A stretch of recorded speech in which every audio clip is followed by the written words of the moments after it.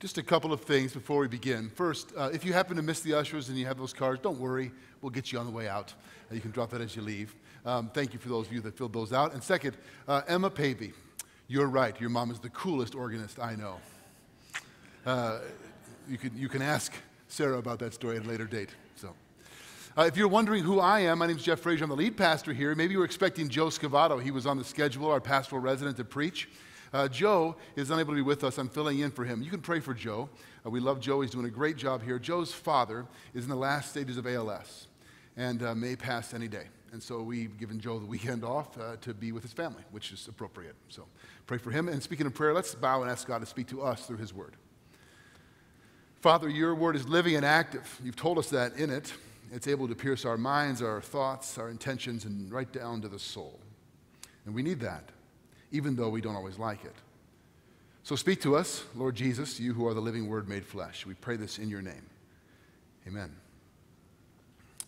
Some of you might have received, if you're on the email list, probably all of you, if you're a part of our church family, received an email from me and from our church family, signed by me, about the coronavirus and the steps we're taking, to put people at ease. Some of people are nervous about this, others are not. I don't really worry about germs too much. One time, I'll tell you this funny story. When Noah, who's here this morning, when he was a baby, he was born early, very early. Actually, we brought him home, and my wife was worried about germs. When your firstborn is worried, you wipe down everything. By the third or fourth child, you're like, they'll make it. Anyway, I woke up in the middle of the night. I thought it was raining. There was like a mist falling on my face. And my wife Noah slept in our room in a bassinet, and he had respiratory issues at the time. And my wife was spraying Lysol over my head. It was drifting down on me because I was coughing in my sleep. She was disinfecting me while I slept. So some people are nervous about germs, others are not so much. And there are reasons to be nervous. There are reasons to take precautions. Although I will say, like all the craziness about washing our hands, has nobody been washing their hands prior till now? Have we all just been like, so. Anyway, for all of our technological advances in the world, there are reasons to be, the world is still an insecure place. Some of those are, I think, maybe exacerbated by panic and social media and so on. But there are legitimate reasons to be worried, cautious. The world is not a safe place. Where do we turn for security? Where do we turn for protection in an insecure and fearful world? Historically, Christians have turned to the promises of God in Scripture, particularly the promises of God in the Psalms, for their strength, for their protection, for refuge. The psalm we're going to examine today is one of the great psalms of confidence. It's been a source of comfort and confidence to God's people through the centuries. Countless Christians in times of trouble have turned to this psalm. And it's specifically directed toward and written for those people who need God to be their refuge and their protector. So if you're here this morning and you don't need that, those of you who have no troubles, no concerns, no fears, no difficulties, no issues where you need a refuge, you're excused. In fact, I'll just give you a moment. You can go. No takers? Job 5:7 says, human beings are born for trouble as sparks fly upward. Shakespeare says in Macbeth that each new morn, new widows howl, new babes cry, and new sorrows strike heaven on the face. None of us are immune. We all need a refuge. We all need protection. Some of us at different times more than others. So if you have your Bibles, turn with me to Psalm 91, or you can follow on the screen. We'll read this psalm in its entirety and then walk through it together. I'm going to guess the first two verses will be familiar to most of you. He who dwells in the shelter of the Most High will abide in the shadow of the Almighty. I will say to the Lord, my refuge and my fortress, my God in whom I trust. For he will deliver you from the snare of the fowler and from the deadly pestilence. He will cover you with his pinions, and under his wings you will find refuge. His faithfulness is a shield and a buckler. You will not fear the terror of the night, nor the arrow that flies by day, nor the pestilence that stalks in darkness, nor the destruction that wastes at noonday. 1,000 may fall at your side, 10,000 at your right hand, but it will not come near you. You will only look with your eyes and see the recompense of the wicked. because you have made the Lord your dwelling place, the Most High, who is my refuge, no evil shall be allowed to befall you, no plague come near your tent. For he will command his angels concerning you to guard you in all your ways. On their hands they will bear you up, lest you strike your foot against a stone. You will tread on the lion and the adder, the young lion and the serpent you will trample underfoot. Because he holds fast to me in love, I will deliver him. I will protect him because he knows my name. When he calls to me, I will answer him. I will be with him in trouble. I will rescue him and honor him. With long life I will satisfy him and show him my salvation. All of us need to learn how to deal with trouble, and to learn how to deal with trouble in the one who has ultimately dealt with it. All trouble, all suffering, all sorrow. The psalm teaches us how to do that. The Jewish tradition for this psalm this is an anonymous psalm. It's not attributed to any author.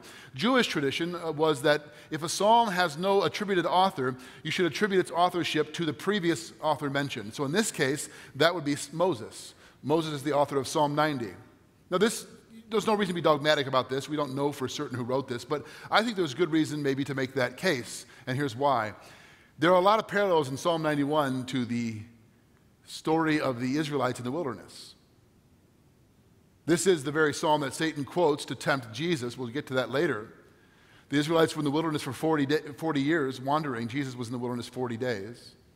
The Israelites failed in that, in their ability to trust in God. Jesus succeeded.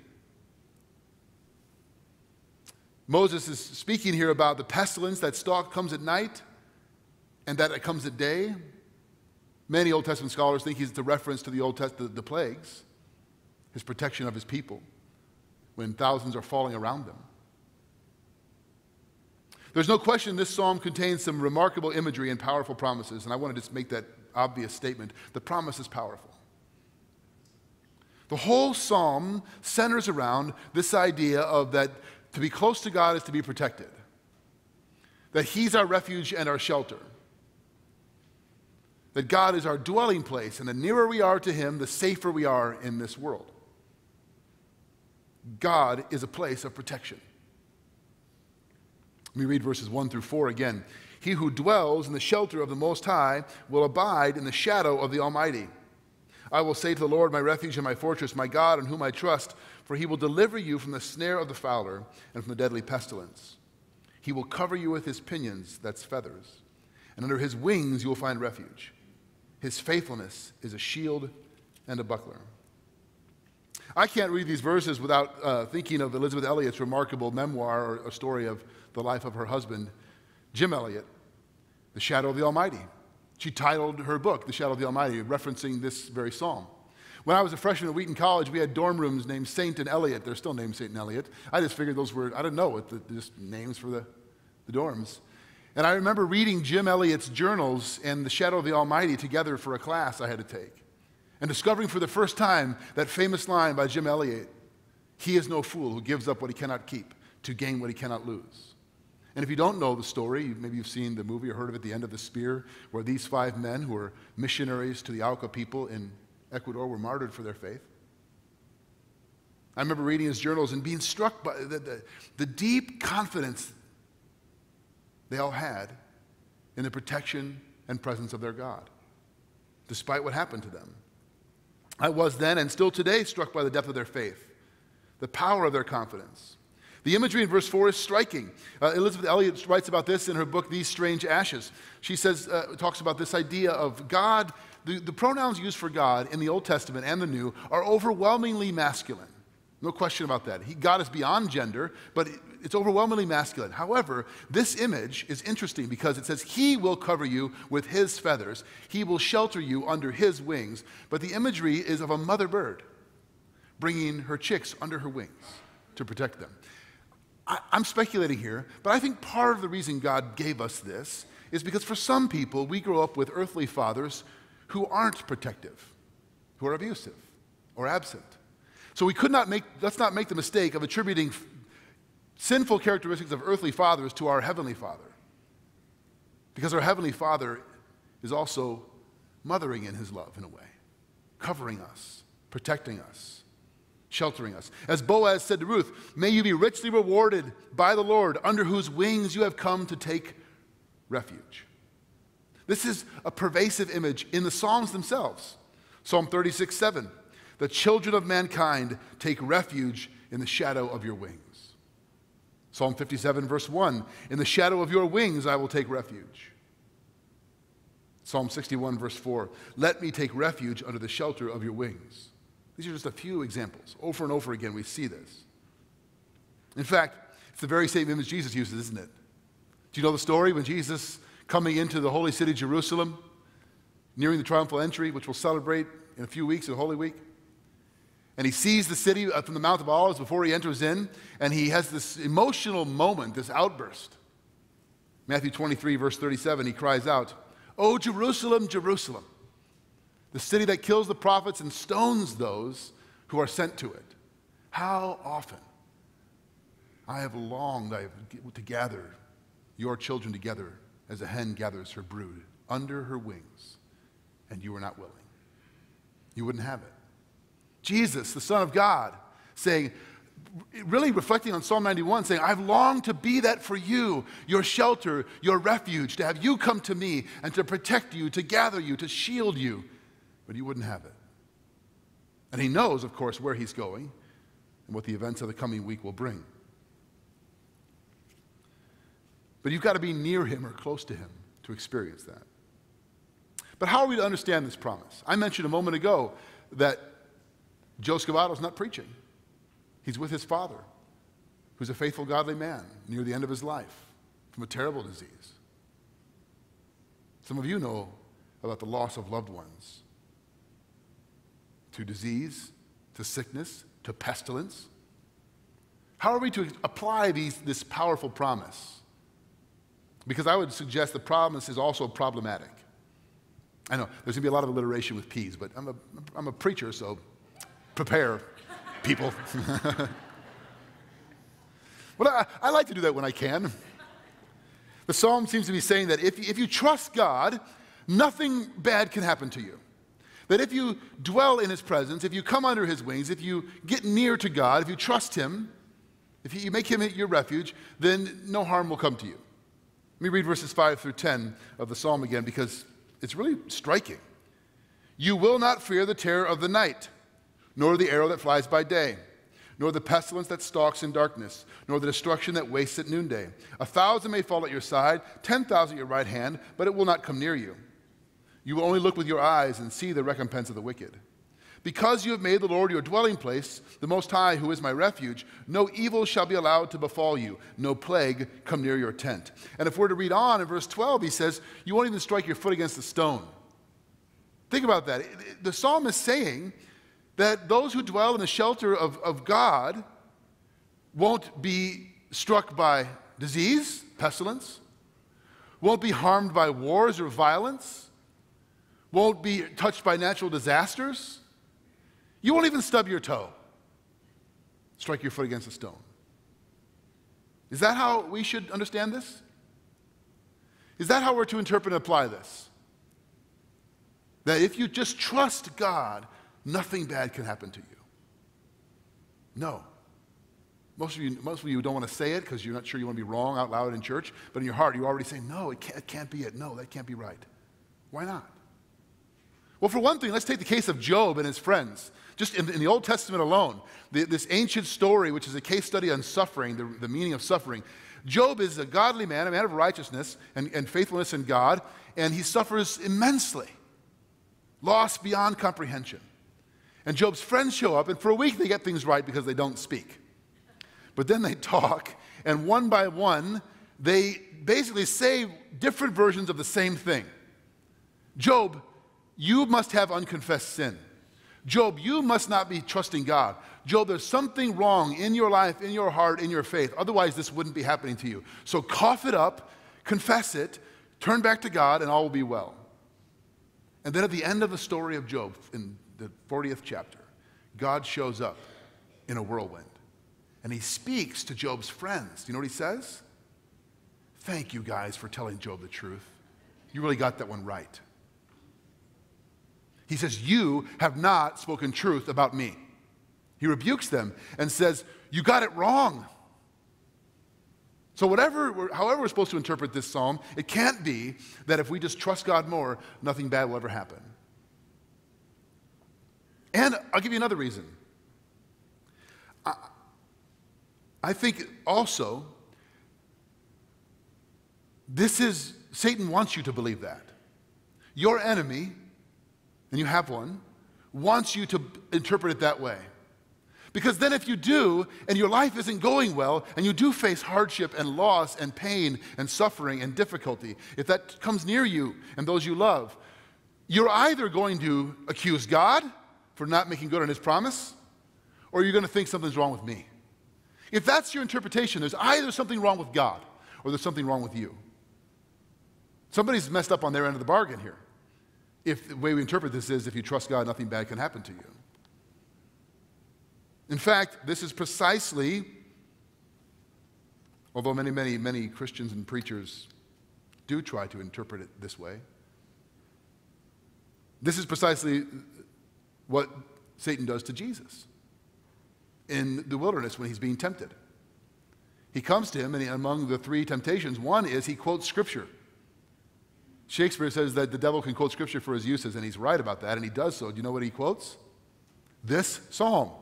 Specifically, the passage from verse 11 and 12 about you will not strike your foot against a stone because he'll command his angels concerning you. Satan says to Jesus, look, go up to the top, throw yourself down, and nothing will happen to you. Because he quotes this psalm. He will command his angels concerning you so that you will not strike your foot against a stone. They'll save you. The people will then see that you're the one. This is a total setup. Now, this will take some unpacking, so stay with me here. Satan does not quote the next verse, verse 13. Verse 13 says, you will tread on the lion and the adder, the young lion and the serpent you will trample underfoot. So Psalm 91 says, he, God, will command his angels concerning you to guard you in all your ways. On their hands they'll bear you up, lest you strike your foot against a stone. You will tread on the lion and the adder, the young lion and the serpent you will trample underfoot. What does that mean? Well, in Genesis chapter 3, verse 15, we get the first hint of the gospel. And that's the curse, specifically the curse to the serpent. Adam and Eve have sinned, there are consequences for their sin, and God is going through those consequences to each of them. When he comes to the serpent, our enemy, he says, specifically, there will be enmity, there will be tension and conflict between your offspring and hers, the woman. He will crush your head, and you will strike his heel. Who's he? The offspring of the woman, ultimately, the one, Jesus. He will crush your head, serpent, and you will strike his heel. The Apostle Paul in Romans chapter 16, verse 20 says that the God of peace will soon crush Satan under your feet. The Psalm says that you will tread on the lion. Your enemy prowls around like a roaring lion, Peter tells us. The adder, the serpent, you will trample underfoot. So Satan quotes the first two verses, leaves out the third, verse 13. Why? The specific reason is that your protection is in the will of God. Specifically speaking about the Son of God, Jesus, God is his refuge, God is his fortress, God is his protector, but in doing what God has called him to do. The psalm can't be applied to don't go wherever you want, do whatever you do, and you can just lift this verse out and slap it on your poor decisions and say, God's going to protect me. It doesn't work that way. It's in him that we are protected. The protection of the Almighty comes in staying close to him and doing his will. Because the mission of the Son of God was to crush the head of the serpent at the cross. That's his mission. That's why he came. To defeat evil and suffering and darkness and sin through suffering. So clearly the shallow face value interpretation of Psalm 91 didn't come true for the Son of God. Think about that for just a minute. The most godly, righteous, perfect man who ever lived, this didn't come true for him. The darkness did come near him. It did touch him. He did fall. He was pierced for our transgressions, bruised for our iniquities. The punishment that brought us peace was upon him. So, I would just put it this way. Protection from does not necessarily mean prevention of. Protection from evil and darkness and suffering and pain doesn't necessarily mean that God prevents it all from ever happening. That's nowhere promised in the Bible. It's nowhere promised in Scripture. It's nowhere seen in our life. We quote often Romans 8:28. Some of you know it. It's often quoted, but I think very rarely understood. And we know that for those who love God, all things work together for good for those who are called according to his purpose. Those who are called according to his purpose. What's his purpose? What was his purpose for the Son of God? That he would suffer at the hands of men, and in his suffering bring deliverance, ultimate deliverance from. That was his purpose.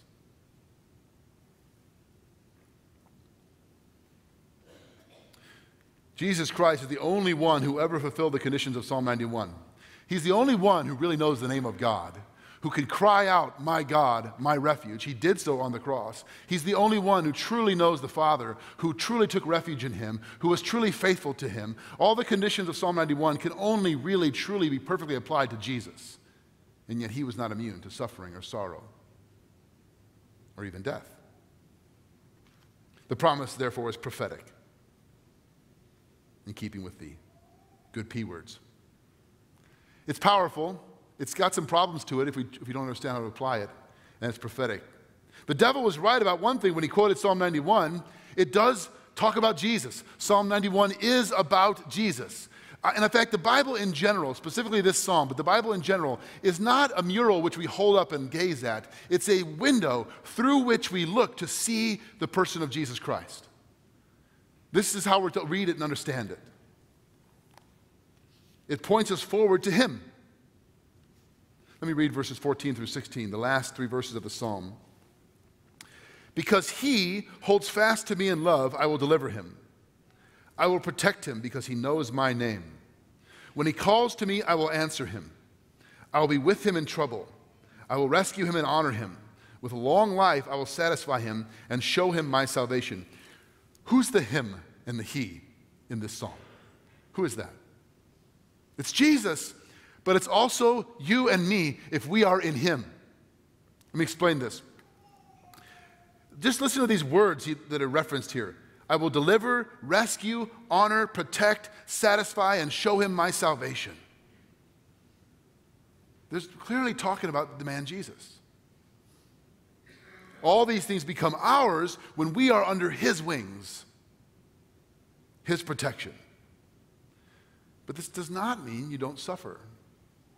You don't face difficulty in this life. Years ago, I preached on the reality of evil and suffering in the world, and I talked about the difference between a line segment and a line ray.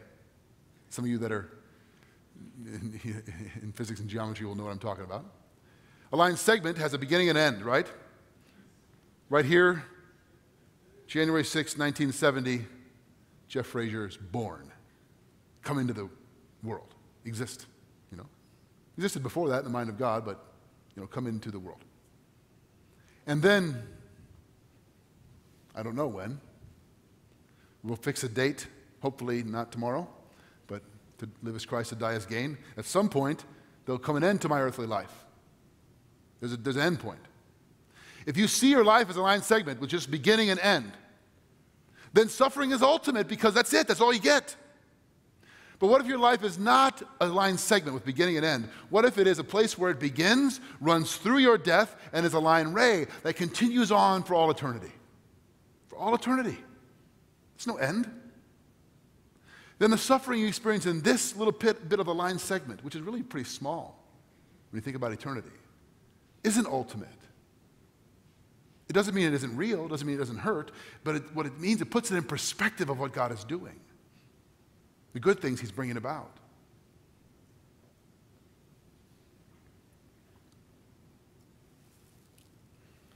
Jesus says in Luke 21, verses 16 through 19, something that's a little confusing, to be honest. Let me quote it for you. Luke 21, verse 16. You will be delivered, speaking to his disciples, to us. You will be delivered up even by parents and by brothers and relatives and friends, and some of you they will put to death. You'll be hated by all for my name's sake, but not a hair of your head will perish. By your endurance, you will gain your lives. Wait, what? Did you hear it? Doesn't Jesus sound like he just like pulled a Joe Biden there? Said something really strange and inconsistent, like doesn't make any sense? And maybe I shouldn't have said that, but I did. Sorry. I'm not being political, just like something that doesn't make sense. Like, think about it, like, some of you will perish. You're going to die. Well, in fairness, President Trump and Bernie Sanders, and they all say ridiculous things. They all say things that don't make sense. Anyway, you're going to die, but not a hair of your head will perish. Wait, what? Some of you are going to be delivered and betrayed and die, but no one will touch a hair of your head. How is that true? It is true. It is true. Let me read to you what Charles Spurgeon says about this. It is impossible that any ill should happen to the man who is beloved of the Lord. The most crushing calamities can only shorten his journey and hasten him toward his reward. To him is not ill, but only good in a mysterious form. Losses enrich him, sickness is his medicine, reproach is his honor, death is his gain. No evil in the strict sense of the word can happen to him, for everything is overruled for good. Happy is he who is in such a case. He is secure where others are in peril. He lives where others die. In other words, if you're in Christ, you see the world differently than those who see their life as just beginning and end and that's it. You see beyond it.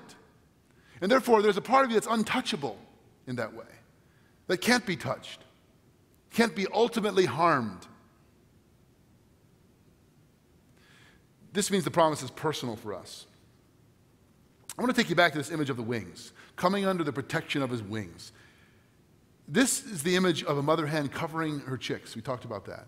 But you know where else there are wings in the Old Testament, and God says that's the place where I'm going to meet with you? Do you know where that is?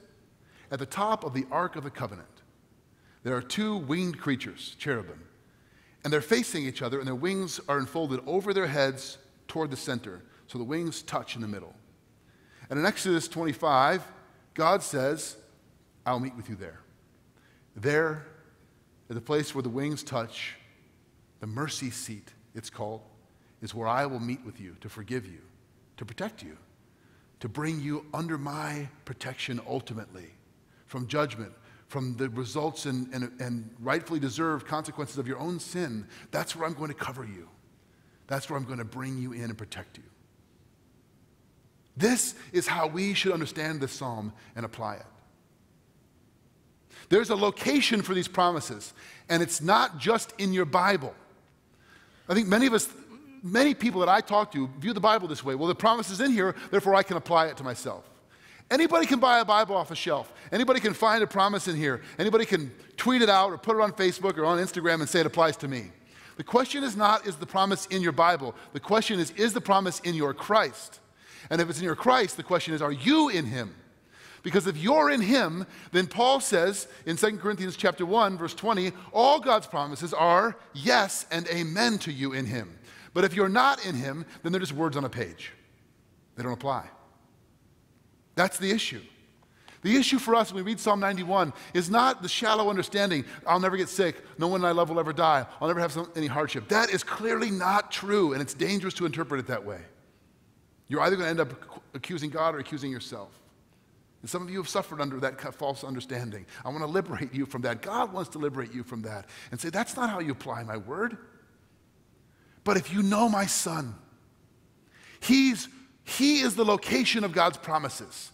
He's the place where God gathers you and protects you and shelters you. He's the one under whose wings nothing, ultimately speaking, can touch you. You might suffer for a little while. Paul says, I consider that our present sufferings are not worth comparing to what's to come. Yes, there's pain. Yes, there's sorrow. Yes, there's things that are unspeakable in this life. But we know the one who holds eternity in his hands, and if you're in him, under his wings, resting in his shadow, that eternity is secure. Nothing can touch it. It's imperishable, kept in heaven for you, the New Testament tells us. That's how we apply it. The question is not, is the promise in your Bible? Is it in Jesus? And are you in Jesus? Simple, humble, trusting faith in Christ, John tells us, conquers all things. That's Psalm 91 is really calling you to place yourself under the shadow of his wings. How do you do that? By placing your trust in Jesus Christ. Honestly, at the South Street campus, sometimes I operate under the presumption that all of you already have. But that would be a mistake. It's possible, I've seen it, to be in church all your life, hear all this stuff spoken to you, and never placed your trust in Jesus. Never placed yourself in him. You know about him, you read about him, you sing about him, you talk about him, you even go to groups where he's discussed, but you have never surrendered and placed yourself in him.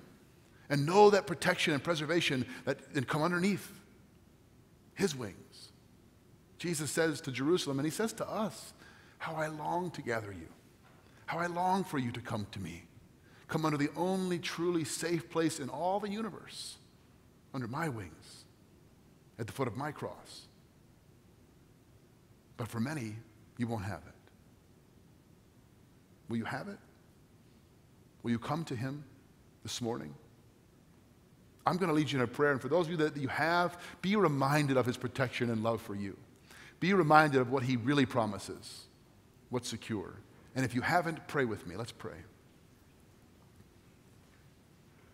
Father in heaven, you are a good Father. You are our refuge, our shield in times of trouble. And all of us face times of trouble.